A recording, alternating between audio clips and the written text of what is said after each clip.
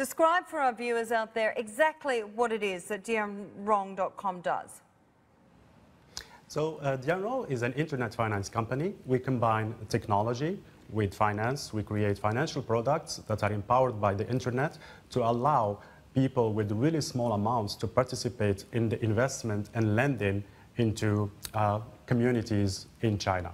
It's difficult for someone who has a small amount of money, like 10,000 RMB or 20,000 RMB, to do lending in a safe way. So we use that amount and we distribute it across 35,000 different borrowers to reduce the risk. We also do the servicing of the loan.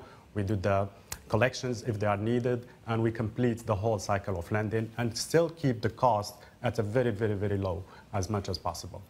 There is a big issue with lending, as we just heard from Jim Chanos, but lending in the China market and shadow banking and shadow lending and that industry overall. So how do you keep your risk profile down in a market like this, Sol?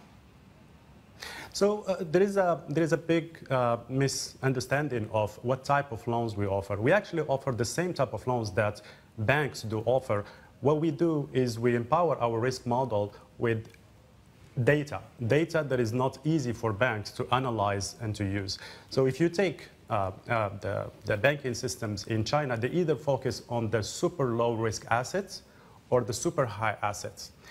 But there is a big portion of customers in the middle that are not necessarily people that have real estate, that are not necessarily people that have 18 years of experience in the same job, and it's hard for them to underwrite. The main reason for them is because the cost of underwriting becomes too expensive.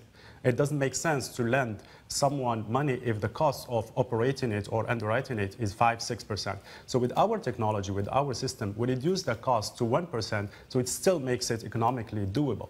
And that is the middle class of China that is going to be participating in the economy. So we need to give these people loans, and that will create a much bigger banking system in China, which is different than the shadow banking. Okay, Sol, let me just interrupt for one moment just to bring our viewers the yuan midpoint, which the PBOC has set this morning. It's coming through at 6.3772 versus the dollar versus the last close of 3.778. So no huge moves once again. In fact, very small moves indeed this morning. The yuan midpoint has been set by the PBOC at 6.3772 versus the last close, 6.3778.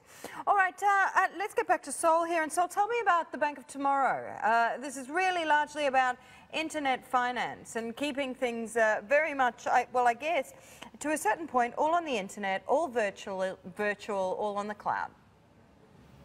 Absolutely. So what we believe, if you take all the banking infrastructure that you have in China or in emerging markets in general, and if you double it, it's impossible for this banking infrastructure to maintain the growth that these countries want to reach.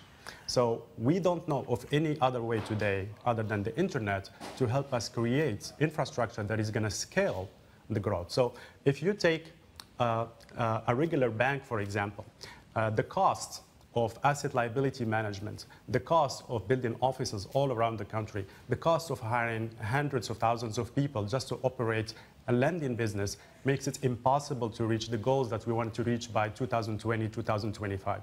If you look at a country like China, which is very familiar with super large numbers, there's a large migration from